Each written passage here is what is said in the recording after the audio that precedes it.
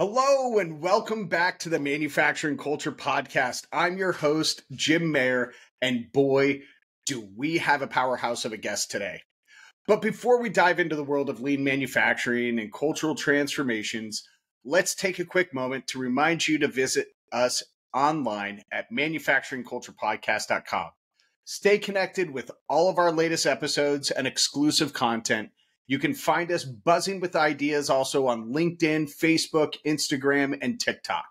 And hey, a huge shout out to our sponsor, Spironi, for their unwavering support. They truly understand the heart of manufacturing. Now, let's get down to business.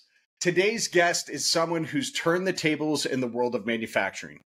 After a stellar 20-year career with Chevron in refinery management, Lonnie Wilson took a bold leap and founded Quality Consultants. But he's not just a consultant. Lonnie is a lean manufacturing maestro, a guru of respect for people, the cornerstone of the Toyota approach, and what Lonnie likes to call workforce engagement. Are you struggling to make that big cultural shift in your organization? Have you tried embracing lean principles but have hit a roadblock? Lonnie's your guy. He's a beacon of hope for firms grappling with transformation and a guiding light for those who've stumbled in their lean journey. Lonnie isn't just about practice. He's also a prolific author with 6 books under his belt, published in 3 languages, no less. He dives deep into the theory and application of lean strategies, tactics, and skills. And for those of you passionate about workforce engagement, 2 of his books focus solely on this vital topic. I know I'm going to have to check them out. Lonnie, I'm sorry I haven't yet. Are you eager to learn more? Jump over to qc-ep.com, where Lonnie's treasure trove of knowledge awaits. All of his materials are in Excel and Word format, ready for you to download and revolutionize your approach to lean manufacturing and workforce engagement. So without further ado, let's welcome the lean legend, the cultural change catalyst, Lonnie Wilson, to the Manufacturing Culture Podcast. Lonnie, welcome to the show. Thank you very much for taking the time to be on with us today. How's your day so far? Oh, no, thank you. I enjoy this. This is one of the things I want to do. I'm kind of a retirement age, and I'm at the point where I'd like to share some of my experiences, the successes and the failures. So thank you for giving me that opportunity. Love it. You're very welcome. You're very welcome. Thank you for being here. You may be in retirement age or close to retirement age, Lonnie, but you're still a busy guy, so I appreciate you taking the time out of your day. Lonnie, typically I start with our guests when they're leaders of manufacturing organizations, internal. I ask them to share the cultural journey of the organization, where they were, where they are now, where they're going, where they want to get to. But I want to focus on you in this segment. I really want you to tell us about your journey when you were with Chevron to starting Quality Consultants. What motivated you to make that jump, and how was working for an organization like Chevron? Well, my lean journey and my journey into cultural change was interesting. It was just pure luck, to be honest with you. I had been with Chevron for about 10 years, and I was transferred to El Paso. And here in El Paso, it's a smaller refinery. So just by definition, I was further up the hierarchy. And to put it in perspective, even though it's what people would call a small refinery, it's a big business. At this time, its sales are a tad over $4 billion a year. So that's billions with a B. Wow. And of course, it goes up and down with the price of oil. But this is not a small enterprise. There's only about 350 full-time employees at the refinery. Oh, wow. But the cash flow is just phenomenal. So the opportunities to learn and the opportunities to improve are just immense.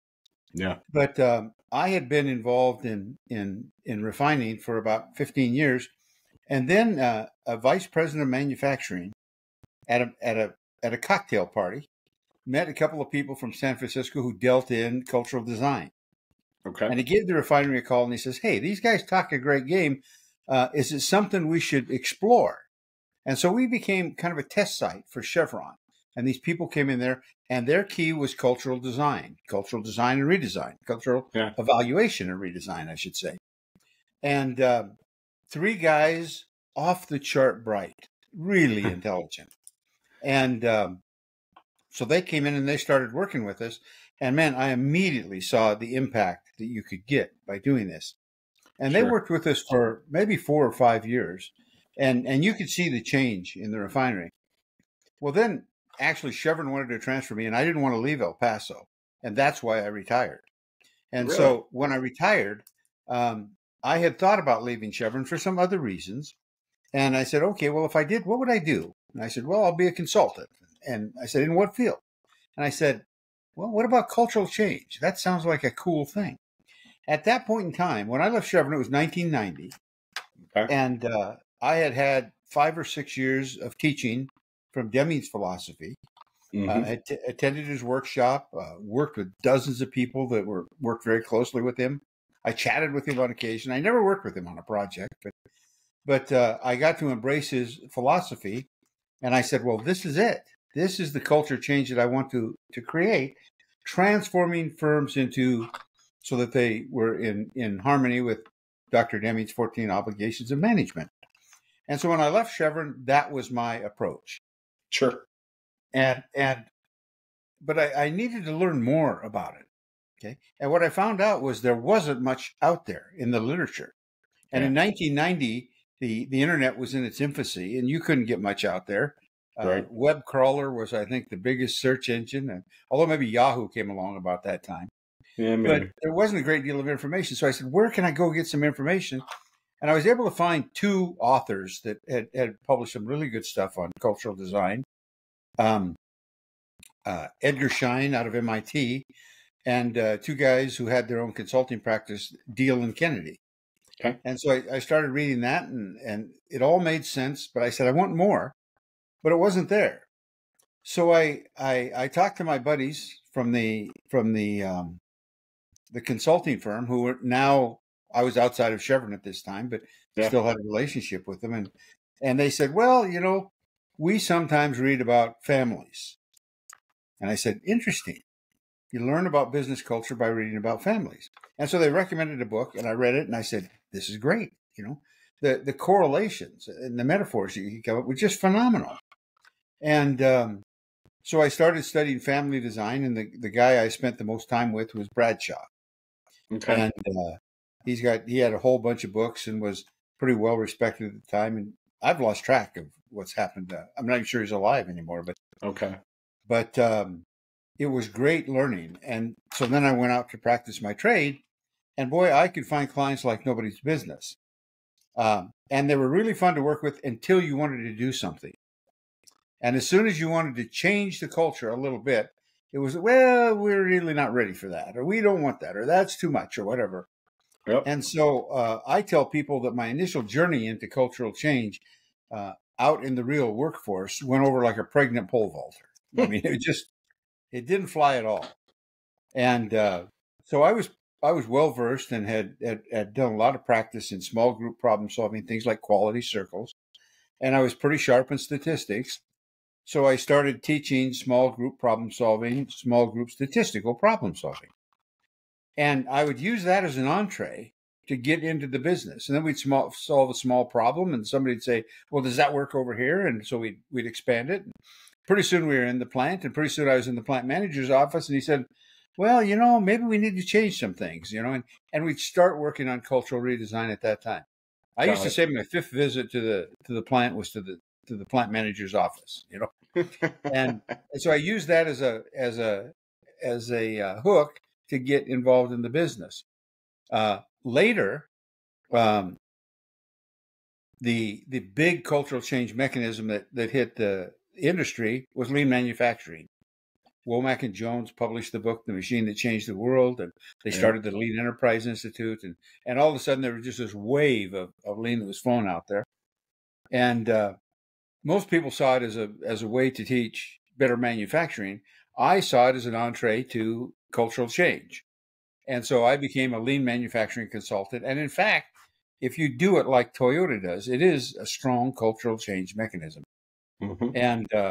And then as I got involved with it, I said, well, the Toyota production system really has two major pillars to it. One is the technical pillar of continuous improvement, and the other is the human pillar of respect for people.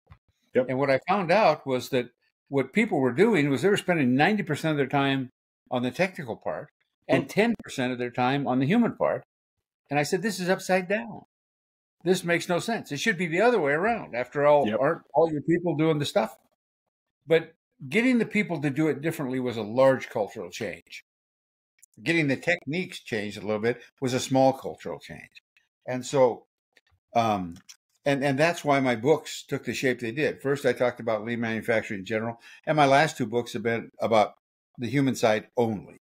Got it. And I find if you take care of the human side, you take care of everything. And so that's kind of my journey into culture, and that's where I am, I guess what you'd say today. So, in your experience, I mean, you're a very storied, careered person here. How has the historic approach to cultural change been in the manufacturing industry, and where do you see the biggest gaps? Well, I put together a slide presentation, and we can talk about that very thing. Okay. But in summary, let me kind of give you the Reader's Digest version. The culture will change precisely how the top management changes. Yeah. There's three key elements to the culture, and one is the history, which you really can't change, Right. and the other is the external environment that you're operating in. And the third thing is the few top people at the top. The few people at the top. Those you can change. And so if you want to change the culture, those people have to change. They have to lead the change. They have to model it. The biggest problem is they want to orchestrate the change, but they want everybody else to change. Sure. Okay. And it's always an uphill battle to convince them that they need to lead it. They need to model it, because what's going to happen is people are going to follow their behavior. Yeah. And so if they're always coming in late for work, everybody else will come in late for work. Absolutely. If they quit wearing suits and ties, everybody else will dress casually. I mean, it's not rocket science, but it is difficult to change. And to me, that's the biggest hurdle. Okay? I read, not to detract from talking about manufacturing, but I did read one time that JFK killed the hat because he was the first president, talking about how leaders at the top drive change, right? He was the first president to speak in public outdoors without a hat on. And from then on, men stopped wearing hats outdoors during the day. So I think it's fitting to your anecdote there. Lonnie, before we jump into your slideshow, and I love that you prepared one. I saw a couple of the slides, but I'm excited to dive into it. First, I want you to explain the respect for people concept a little bit more, because I don't know how many of my listeners understand the Toyota approach completely, and exactly how respect for people transforms that manufacturing workplace. Well, the respect for people concept is grossly misunderstood in a general sense. Yeah.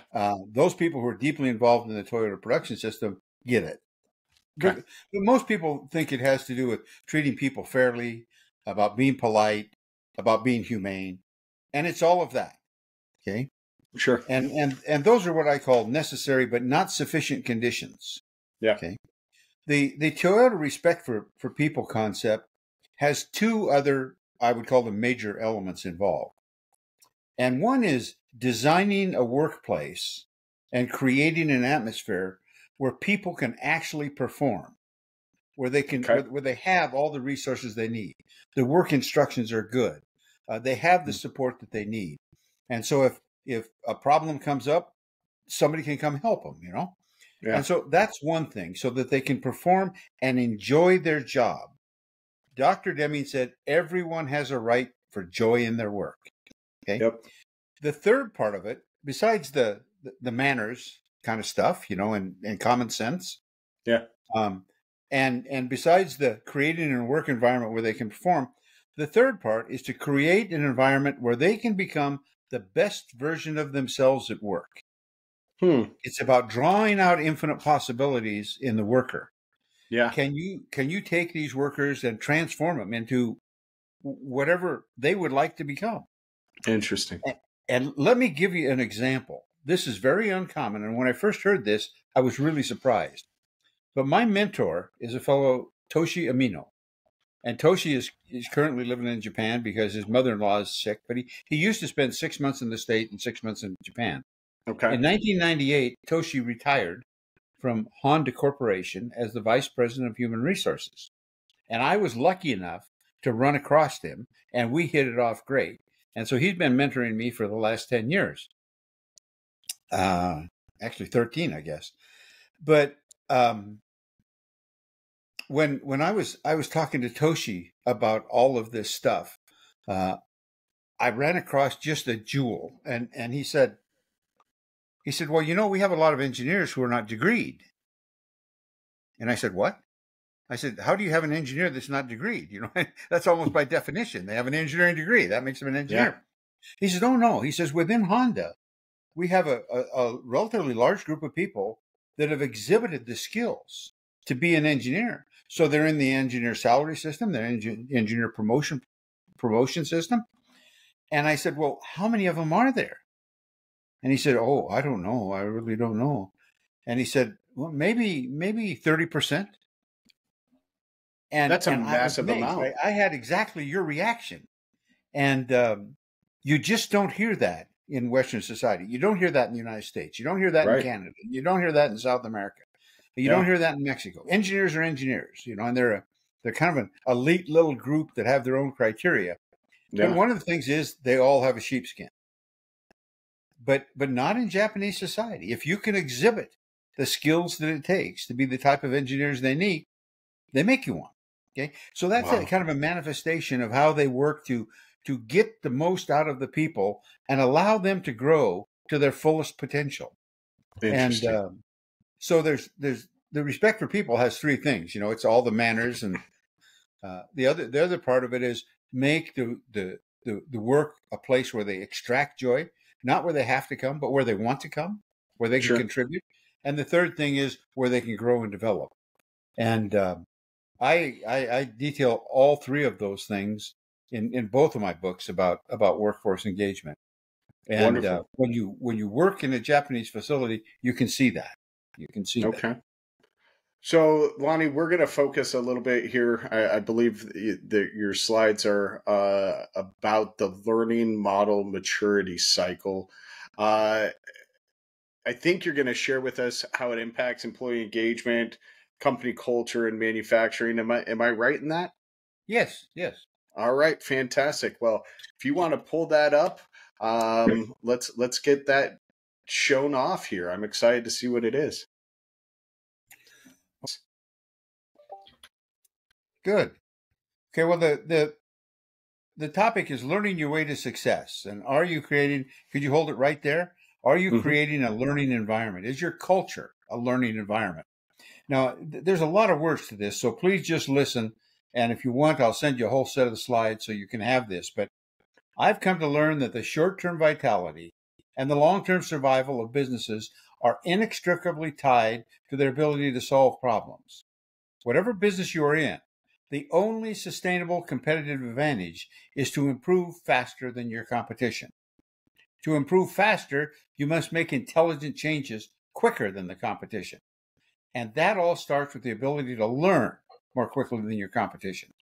Hence, the gateway quality to success and survival is based on a simple principle. You must change, you must learn faster than your competition. And hence, do you have a learning culture? Do you really have a learning culture? We're going to talk about the various parts of a learning culture as we go through this. Could you take us to the next slide, Jim? Yep. Okay. And learning has a lot to do with the stuff in your head. Okay, that's okay. Go ahead. And there we go. Hold it there for just a sec. Mm-hmm. I've adapted this from Russell Acuff's model, what he calls the DIKUW model. And what's this stuff in your head? Okay, so if you could just hit the tabs as we go through this, data is well, on the x-axis we have the usefulness of the stuff in your head, and on the y-axis we have how big that information is. Okay. And data is just symbols that have a meaning of something to you. Okay, black marks on white paper. Okay, information is data that's useful. Okay, somebody might say, well, okay, today we made 250 widgets. Well, that's just a number. But the information is our goal was 280 and we didn't make our goal. Now you have some information. You can do something with those numbers, with those symbols. Knowledge is really, in its simplest form, theory. Can you explain things? Okay.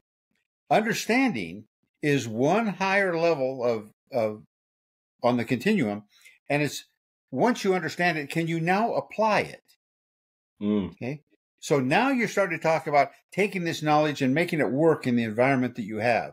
And finally, the highest form of the stuff in your brain is wisdom. And wisdom is the ability to distinguish and make trade-offs and changes. Understanding, knowledge, information, and data are all have to do with efficiency. Wisdom has to do with effectiveness, making the right choices at the right time and the right trade-offs.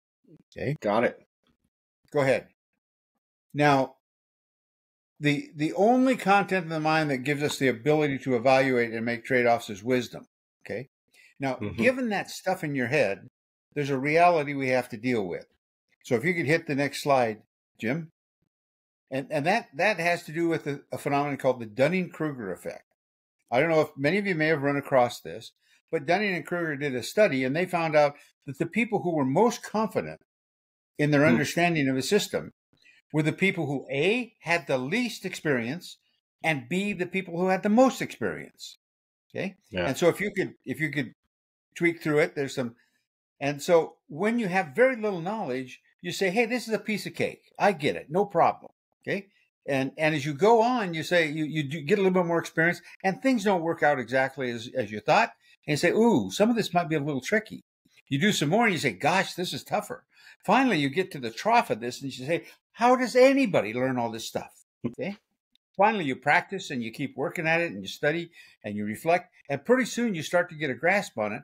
And finally, you get an understanding of most of it. Yeah. But if you notice, the Dunning-Kruger effect never goes back up to 100%. Yeah. Because now you are burdened with knowing what you do not know. Your knowledge is tempered with humility. Okay. And Dunning and Kruger did all kinds of stuff. It's been highly criticized as a theory because I don't think they did statistical studies. But as a model to predict behavior, it's excellent. It's absolutely excellent. And we're going to talk about the two extremes of the Dunning-Kruger effect and how it affects knowledge and how it affects the work environment. If we can advance, Jim. Okay. So let's get back to learning theory. Okay. The learning maturity model is built on 4 quadrants. And the first one is what we call unconscious incompetence. In other words, you don't know what you don't know. Okay. And if you do take some action, it's based on incorrect intuition. As we advance and we get out of this area, we start getting into the area of conscious incompetence. Now we know some stuff, but we also know we don't know. A huge step in consciousness. Okay. In that area, action is usually based on what we call incorrect analyses. As you traverse that and become more competent, okay, you go into conscious competence. And that's the rarefied world of you know what you know and you know what you don't know. Okay. Now, from there, there's a more elegant piece of competence, and it's called unconscious competence. And this is the world of it applies to managers. It applies to a lot of people. Very often, certain people have a certain amount of competence in the area that's unconscious. But like, think of yourself out on the battlefield and you're a tank commander. Sure. you can't get everybody together and say, what do you think we ought to do? You got to make decisions. Okay. Yeah. And so those people get to that area of having unconscious competence where they just know what to do under the circumstances. We're going to talk a bunch about that. That's a fun area, but it's a fun area to some people. To other people, it's a nightmare. Okay. Yeah. So and the irony of all of this is that the highest levels of competence are unconscious, and the lowest levels of competence, incompetent, are also unconscious. Okay. So I don't know if you're going to get into this, Lonnie, but where do most people fall in to this model? Okay. I don't know how to say most people, but a lot of people are really in the area of conscious incompetence. Okay. But basically, they're learning. They're actively learning. Okay. Sure. And the people who are in the world of conscious competence these are experts. These are people who really know what they're doing. Most of the people, I think, are in that orange quadrant. Okay. Got it. Maybe to the right or maybe to the left, but we'll talk about what it takes to be able to do to traverse the orange area in a lean manufacturing sense. Okay. Great. Now, I want to put a caveat here, and that is I'm talking about learning model where the learning ends up in behavior. Okay. If you and I are going to study astrophysics, unlikely that we're going to travel to a star. Mm-hmm. So we may never have any physical, tangible understanding of it. We'll have an intellectual understanding, and we can explain the theory and stuff like that. I'm not talking about that. I'm talking about competence in the area where behavior is affected, where change needs to be implemented in the workshop, in the office, in the classroom as well. Okay? Sure. But as we traverse this, and I'm glad you asked that question, Jim, because there's a real danger zone that we must deal with. Okay. So if you could advance the slide, okay, here we can see the model. Okay. So if you'll hit it a couple of times there, we'll show this danger zone. And this danger zone is what I call the pseudo-competence area. Okay. Okay. And we're going to break it down in just a second, but it's really dangerous and we need to emphasize it. Okay. And the problem with it is that here people very often in this pseudo-competence area sound like, act like, and even believe, like the Dunning-Kruger effect tells us, they are competent, but they're really not. Okay? Got it. And so, and it's an extremely dangerous area for the powerful. Mm. Okay? And I'll relate a quick story with you. When I was writing one book, I called up my mentor, Toshi, and I said, hey, Toshi, I want to spend some time with you. I got some questions I want to cultivate before I write this book. You got some time? So I traveled to Marysville, Ohio, and I spent 3 days with him. And Toshi and I had breakfast, lunch, and dinner. And by the time, I think he was really tired of me, but by the time we finished. But I was talking to him, and I had this concept of what I call the 10 lean killers. And lean killer number one, the things that prevent a lean transformation from progressing is inadequate domain critical knowledge by the senior management. Okay. Interesting. They understand the spreadsheets. They understand the profit and loss. They understand all the maps of the territory, but they don't necessarily understand the territory itself. Mm. So I was talking to Toshi about this, and I asked him, and his response was really impressive because he got this funny look on his forehead, a funny look on his face, pardon me. His forehead crinkled up a little bit. And he said, Lonnie, I just do not understand how these managers believe they can help their people. Mm. Now, when you talk about managers having domain critical knowledge, you think about, can they make the decisions to write the right material? Can they make the decisions to buy the right machinery? Can they make the decisions of how to deal with the customers? We always think of technical issues. Yeah. That was not Toshi's thought. His thought immediately defaulted to people. How can they help their people? And one of the things we teach in our supervisory training is that the primary job of a supervisor is to work and make his people successful. Okay. That And makes if every sense. supervisor makes all their people successful, pretty soon everybody's going to be successful, because in an organization, everybody has a supervisor. Yeah. But it showed to me the distinct difference between Western thinking and, I don't want to say Eastern thinking, but in this case, Japanese thinking. Sure. I get in trouble for using those terms, but I've been in trouble I'll, before. I'll hold you to task if you say anything that is shouldn't be said.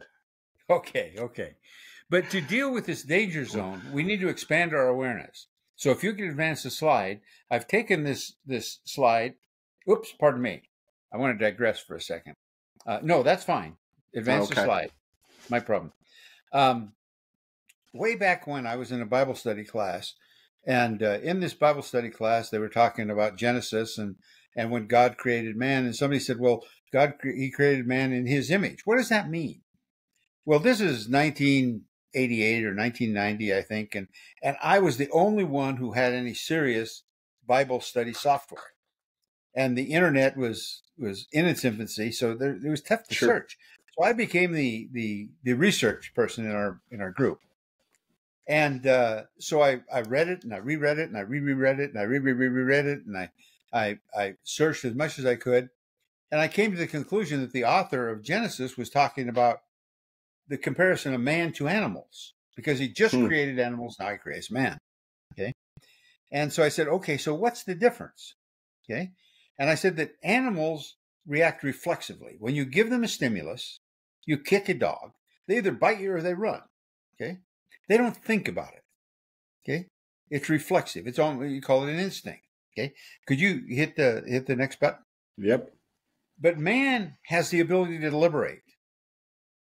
And in that short instant between stimulus and response, it might be just a fraction of a second. Sure. Or it could be, 10 days. But in that window of time, we have the ability to exhibit awareness, which is basically thinking about thinking. Okay. And when we think about it, now we can conjure up options. Okay. With imagination and creativity. Now we've got to say, okay, what are the right things? So we use conscious driven values to make a decision or not. Okay. And ultimately we have choice. Okay. And I call those the 4 gifts from God. Those are 4 things that we have that animals really don't have. Sure. And ultimately they lead to response. And the response ends up being either a natural or a social response. Okay. And it can be both. And so I call awareness the gateway quality. The more aware you are, the more options you can have, the more values you can apply, the better choices you can make. Okay. So we teach a lot about awareness, how to improve awareness. Now hold it right there for just a second. Okay. I want to read this. And again, don't read with me. Please just listen. But awareness is more than seeing, hearing, smelling, tasting, and feeling. Okay. We call that observation. Okay. Awareness is all of that, plus the state of being alert and watchful, as well as being well informed of not only what's happening now, but what could happen as a result of what you do. That's what awareness is about. Okay. And so awareness is a much greater topic than just observation. Okay? Interesting. And awareness plays greatly into our learning model. Let's go ahead. Let's dissect our learning model now, Jim. Okay. So as we go from unconscious competence to conscious incompetence, we go into this area, this danger zone. So if you could tweak the slide there, Jim. Okay. We can't forget about the danger zone. It's incredibly important. Okay. And again. Okay. So I've shrunk these 2 areas so we can expand the danger zone. And if you hit the slide once, when you get out of this area of unconscious incompetence, people like to sound like they know what they're doing. And so sometimes people will capture the jargon and they will get some level of belief that they really understand it. Okay. It's kind of like the next step is to work with the theory. Hold it right there for just a second. And now you have a seems to be environment that's a little bit more solid. Okay. Now, these are the 2 things that every Monday morning quarterback has. Yeah. And everybody's a Monday morning quarterback. Well, if the coach had only run on third down instead of passing, Now the Absolutely. coach called 80 offensive plays, and somebody feels well armed to criticize him on the one, that didn't work out quite well.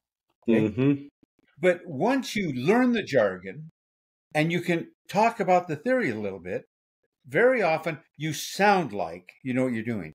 You seem to be in the know. You seem to be knowledgeable. Okay.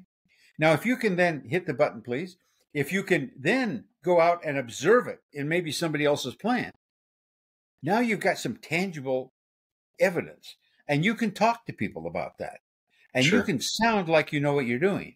Okay. But it's a little bit like I used to tell people, for some reason, when I was growing up, I always thought I'd be a father. And I thought fatherhood was cool. And when I was about 20 or 22, I think I had fatherhood nailed down.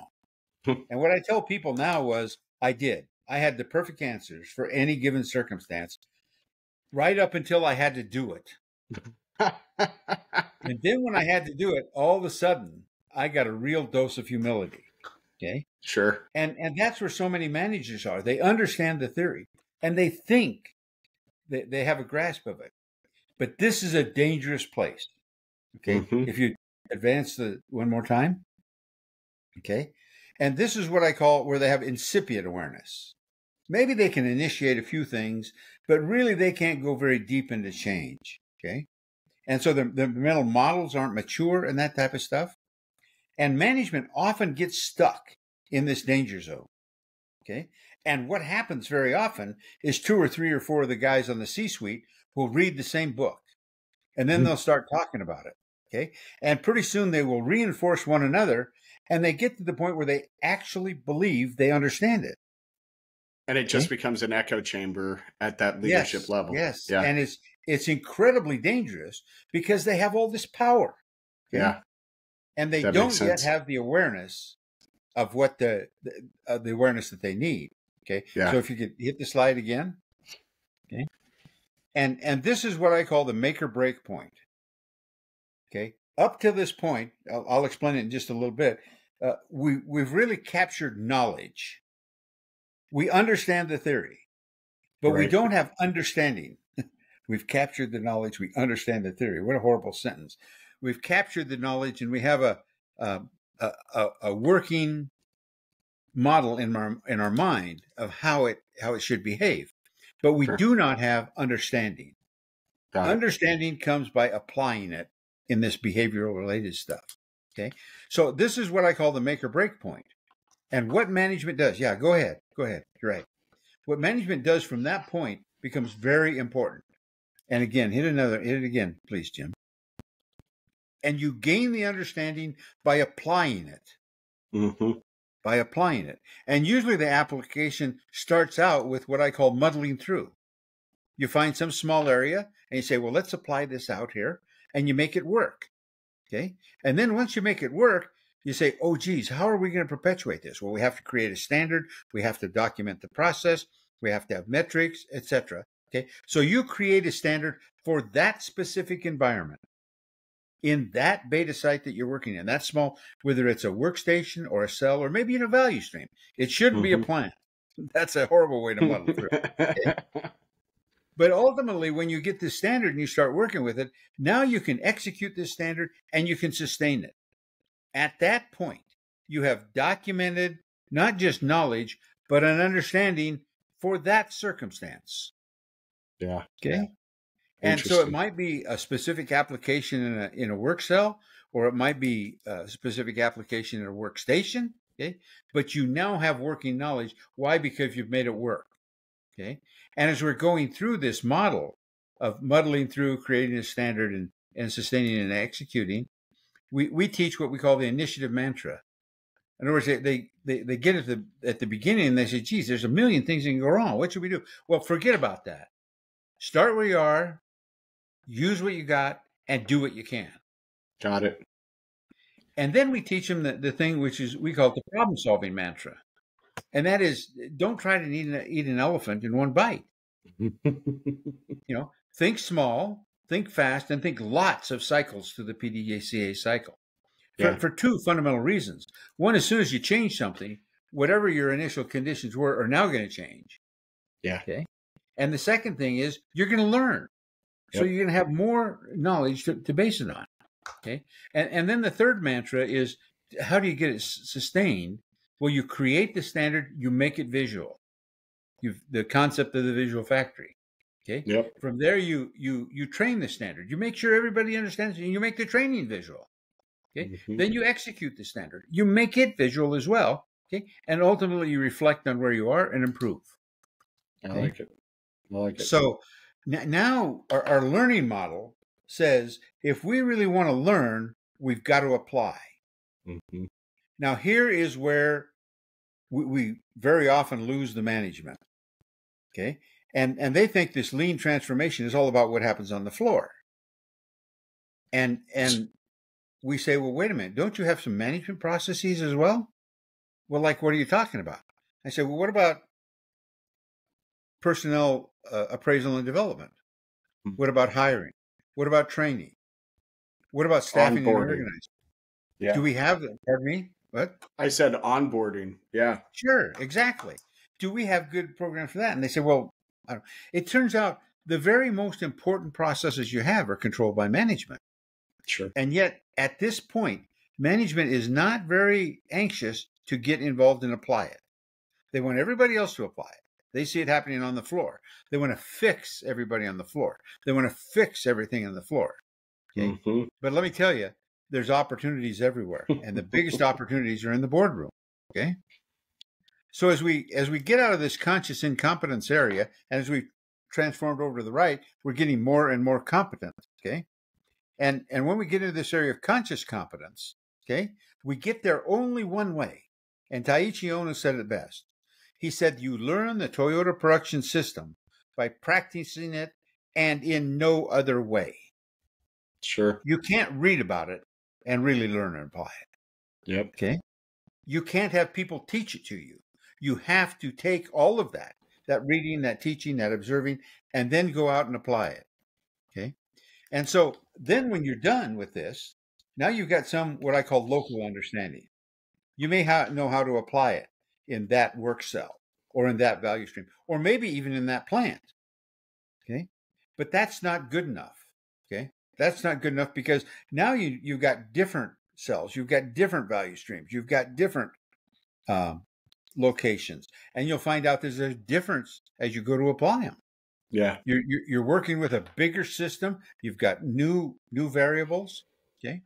And so if you hit the slide one more time there, okay, what you find out is that understanding has to do with applying in what we call the containing environment. If the containing environment is a work cell, that's a small environment. Mm-hmm. If it's a value stream, that's a bigger environment. If it's a plant, that's an even bigger environment. If it's a corporation, that's a bigger environment. Sure. If it's a whole industry, that's a bigger environment. And there's no end to how large the environment can be. Sure. Okay. But the way you go from conscious competence to unconscious competence is through practice. There is no other way. And it's not just practice, it's perfect practice. You have to do it, and you have to do it well. And then you literally transfer the neurons in your brain. You create brain patterns. Okay. Mm-hmm. And what happens is pretty soon you can do it reflexively. Got it. Okay. So if you advance the slide there just a second, okay. And at this point, you're usually, most people get to be pretty humble because they know what they know, and they also know there's things they don't know. And they also know in the bigger system, there's things they don't know. Mm-hmm. And so you become quite humble if you're actually very good at it, and which is kind of odd because it becomes kind of the quiet meat guy. Okay. But then when you get to the rarefied air of unconscious competence, this is just an amazing place to be. I could tell you a couple of stories about some experiences I've had, but we don't have time today. But maybe later you and I can we'll do a second episode, a follow up here, because this is fascinating to me, Lonnie. I think this is great. Unconscious competence is what I call the Willie Mays syndrome. So if you could hit the button there once, Now, I don't know if you remember Willie Mays. I don't know if you're old enough to remember Willie Mays, Jim, but hold it right there for just a sec, please. Yeah. But Willie Mays was what I think is one of the greatest baseball players of all time. Okay. He could do all 5 things that Leo DeRocher talked about. He could run, he could throw, he could hit for power, he could hit for average, and he could play defense. Okay, and he did all of them excellently. Well, late in his career, he got to be kind of a pain in the ass because he didn't want to retire, but he wasn't very skillful. And the Giants, the San Francisco Giants, had traded him to the New York Mets, but they really couldn't put him out on the field. He just wasn't good enough anymore. So they made him a batting instructor. And he was, by all records, the absolute worst batting instructor in all of history. He could not explain anything to anybody. You know, the ball would come and he'd say, well, swing the bat and hit the damn thing, you know? And they'd say, well, you know, he'd say, what's wrong? You know? And there's no way he could explain it because he never had to think about it. He was just good at it, you know? Yep. And people like that can't explain it. So if you'll hit the button once there, these people in this area of unconscious competence are just outstanding doers.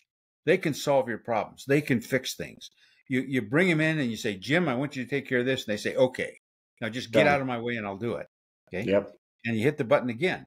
So consequently, strong managers love these people. Now, unfortunately, they got 2 downsides. They're an insecure manager's nightmare. Jim, how did you know what to do? I don't know. I just did it. Well, I can't tell the boss. My chief problem solver doesn't know, you know? Right. And so an insecure manager is really intimidated by these type of people, and they don't like them. They don't. And the last thing is, if you hit the button one more time, they are usually lousy teachers because they haven't really had to work through it. It's something that kind of comes naturally to them. Yeah. And they're like Willie Mays, a horrible teacher. Okay. So if you hit the button again, we can go on from there. So now I want to take this whole learning model and look at it and talk about it in terms of the stuff in your brain and how it fits to these areas and how you can look at those from a cultural concept and say, where are we? Or where's this group? Okay. And so if you look at the unconscious competence area, hit that a couple of times. Okay. This is the world of data and information. Okay. Managers have all the data. They have all the information. Okay. The numbers. Okay. And knowledge starts when you start to get out of that area. This is where you start to understand the theory. And you always got to learn the jargon just so you can talk to other people. Okay. But you really don't start to become competent. Okay. Until you vault into the unconscious incompetence area. And that's where understanding starts. And then as you practice it and practice it and practice it and practice it, you can gain wisdom. But you don't get wisdom out of a book. Okay. And finally, you get to the rarefied world of unconscious competence. Okay. And hit the button one more time. Oops. Okay. And so if we want to take a look at this from 30,000 feet, just go ahead and hit it 3 times. When we're over here in the bottom left, we're coalescing data, information, and knowledge. Okay. As we get up to the area of higher consciousness, now we're growing our knowledge into understanding through practice. And finally, we're transforming understanding into wisdom. Okay. Now, a lot of people never get to the wisdom phase. I mean, if you had a lot of those people, that would be great. Okay. Yeah. But you don't. And we have things in our system that prevent it. Like as soon as they get competent, we want to ship them over someplace else. Yeah. And so there's all kinds of things that get in the way of really creating wisdom. Okay. But at the 30,000 foot level, let's look at it. Let's look at the awareness spectrum. This is the one that I think is incredibly important. Not only that awareness is the gateway quality, okay, but how do you spot it and what do you do about it? Okay. So if you hit the button once, okay, and we're going to go around this so you can just, as I finish talking about one, hit the other one. When you're in the unconscious incompetence area, at the lowest level, you're unaware of your unawareness. You don't know that you don't know. Okay. Mm-hmm. When you get to incipient awareness, the data and the information start to make sense to you. And you start to say, well, okay, there's something wrong with this, or there's something wrong with that. Okay. Mm-hmm. As you go beyond that, okay, and you transform this pseudo-competence, pardon me, okay, you start to get an improving system awareness through study and observation. But at this point, you only have knowledge. You understand the theory, okay? Mm-hmm. And so you have what I call quasi-usable awareness, okay? Now as you transform and you go further along in the model, pretty soon as you transfer across this conscious incompetence area, you start to get applicable awareness. You really know what you're doing, okay? And finally, when you transfer out of it, now you understand what that system is capable of doing. You have an Interesting. awareness of what that system is capable of doing and what it's not capable of doing as well. Yeah. Okay. And then as you transfer further along, okay, you get what I call local environmental awareness. Keep in mind that the difference between knowledge and understanding is taking the theory and applying it in your environment. Well, wherever you are, you have a local environment, might be the cell. You also have a global environment, a bigger one, Yep. value stream, or the plant. Okay. Mm-hmm. And you need to have additional skills and do additional work to kind of cross that barrier into a global understanding. And ultimately, you get down here to unconscious competence, where literally you are unaware of your awareness. You just, like Willie Mays, he didn't know why you couldn't hit Right. it. Okay, he just knew you couldn't. And I call it the awareness paradox, in that the weakest and the strongest part of awareness are both unconscious. Yeah. Unconscious unawareness and unconscious awareness. Now, in just a second, we'll talk about a quote from Justice Oliver Wendell Holmes that kind of makes sense of that. At least it did to me. Yeah. But so let's go ahead. Oh, here it is.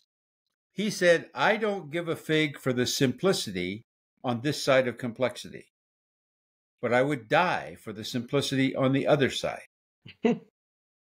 And what he's saying is like the Dunning-Kruger effect. People think it's simple until they get involved with it and have to do all the details and apply it in the environment. But then Right. when they do understand the details and they know how to apply it in the environment, now once again it becomes simple, but at a completely different level of understanding. Wow. Okay. And so if we look at that on the awareness spectrum, okay, hit the button twice, please. Okay. Justice Oliver Wendell Holmes said, simplicity on the near side of complexity. It's this point over here, this point on the danger zone that we called the make or break point. Yeah. Okay. Do managers say this is simple and quit working? If they do, the lean initiative, the culture change initiative, the learning initiative, whatever it happens to be, the problem solving initiative stops at that point. To the extent that it requires management attention or anybody attention. This doesn't apply to just management. This applies to all kinds of people. Let me tell you, I hate to say this because I always get in trouble with my peers, but there's a bunch of consultants who are right there. Yep. But they sound like they know what they're talking about. They can Yep. spew the theory. Okay. They can give you example after example after example. But the key question is, please tell me what you've done. Right. And when you find out they haven't done much, well, I saw this or Harry did this or whatever, it's now all of a sudden their knowledge, it has a different level. It's no longer understanding, it's just knowledge. Okay. And I think that's what gives a lot of consultants a bad name, right? The ones who are maybe at this point versus that first point. Yeah, exactly. But those people who have this understanding on the far side of complexity, in other words, they've gone through the details, they've sorted through the wheat and the chaff, and they know what the wheat looks like. Yeah. Okay. And that's what he means by the far side of complexity. And it's those people who have traveled the journey, so to speak. Yeah. Okay? And I love that quote because there's so many people who sound like they know what they're doing. Okay.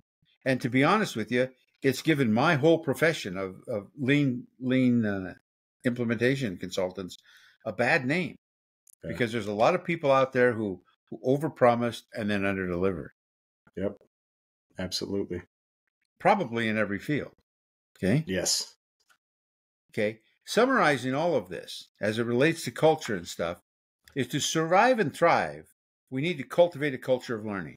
Okay. And the learning is in that model. Okay. But learning has different meanings to different people. Okay. Then we must manage the culture so we learn faster than our competition.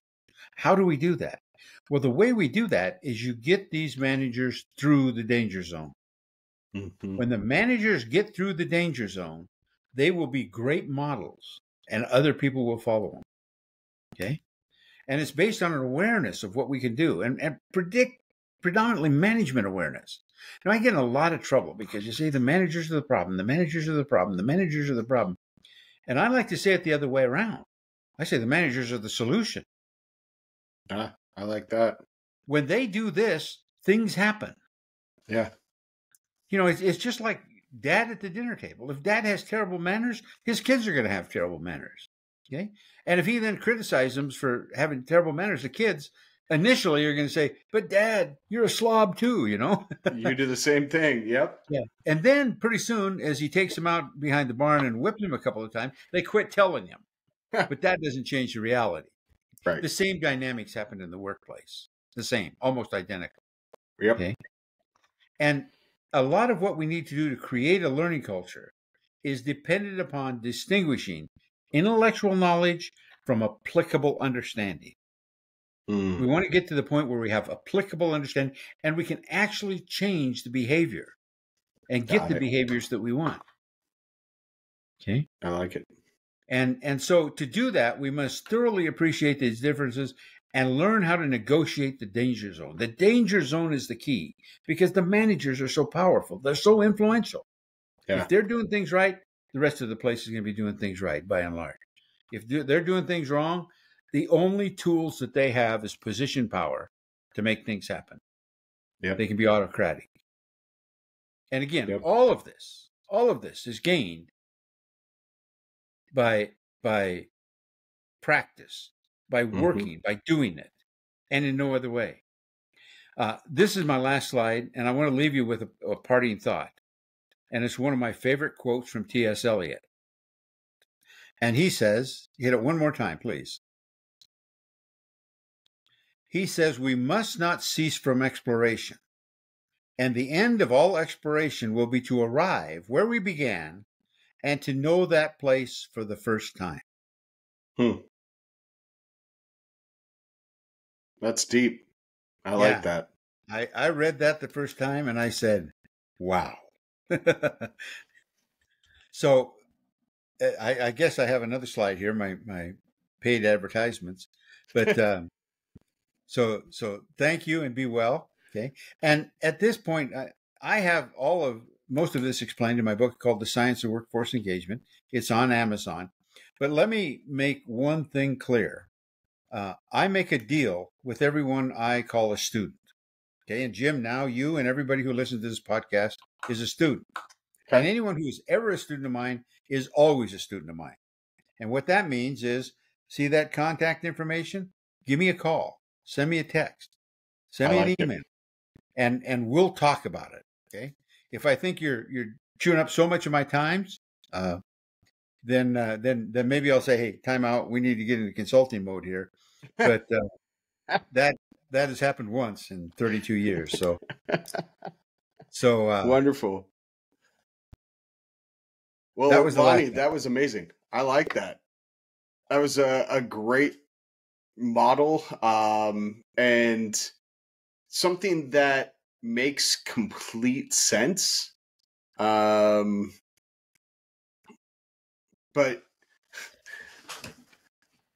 unconsciously, I didn't know about it. I mean, to use some of the terms that you're using on there, right? I was maybe unconsciously incompetent about that, but I actually, as you were talking, was able to map out my journey as a cultural consultant, right? And where I am in the Dunning-Kruger effect, and where I am in the continuum, and in the maturity model, or the maturity cycle. When I started this journey, I was filled with theoretical knowledge and a lot of information about culture, based on some of my experiences, but my experiences more as middle level management instead of high level management, senior management, right? Mhm. And so a lot of my go to market strategy has changed over the last 2 years, as I've been in having this consulting, or doing the consulting full time. And they've changed as I've hit different parts of that cycle. And I was never able to really say why I was changing my go to market strategy. But it was very obvious now that I've looked through and you've explained this. It's very obvious to me why I was changing. And that's because I was going from unconscious incompetence into conscious incompetence. And now I'm somewhere in between, I think, with my latest iteration of go to market on my consulting, the top two, the orange and the yellow there. But I really, I can't thank you enough, Lonnie. That was an amazing journey you just took us on. So thank you. Well, thank you very much. I appreciate that. And one of the things that a lot of people don't realize, a lot of people talk about culture, but what a lot of people really don't appreciate is so much of the culture is in itself unconscious. Sure.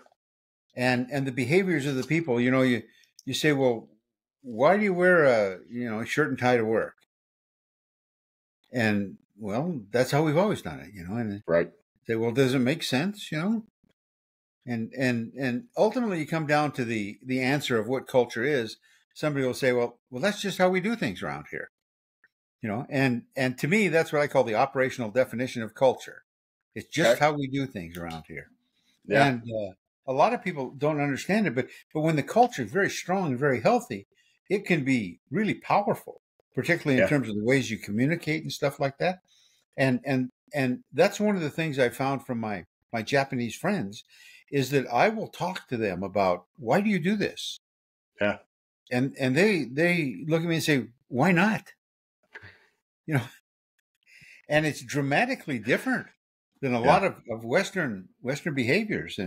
And I think that's one of the reasons why the lean movement has really stifled, is that there's so much of this cultural issue that has to do with how the Japanese treat their people, and as compared to how in Western culture, how we Americans and Mexicans and South Americans and Canadians treat our people. There's a difference. There's a distinct difference.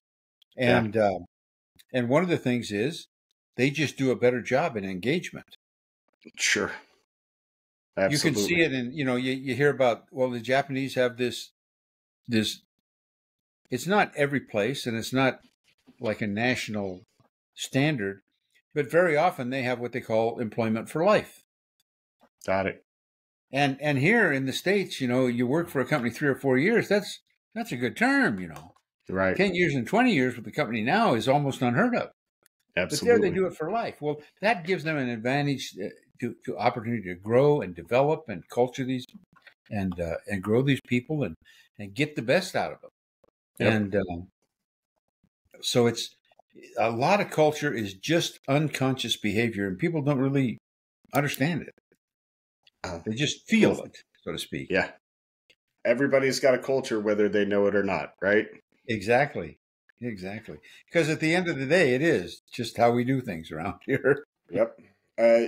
We're going to have to do a second episode, Lonnie. My view of culture is it's simply the alignment of values between the organization and its employees. So I'd love to have a conversation with you, dive deeper into your definition of culture, my definition of culture, and where they meet and how it works, right?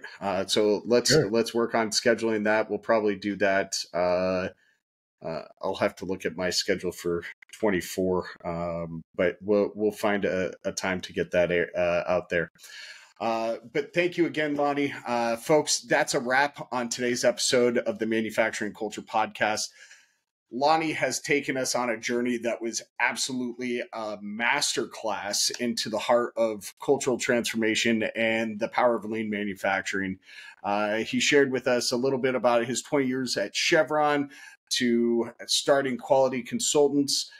Lonnie has truly shown us what it means to embrace the respect for people philosophy and how it can revolutionize the way we think about workforce engagement. Remember, if you're inspired to learn more about Lonnie's approach and explore his wealth of knowledge, visit his website, qc-ep.com.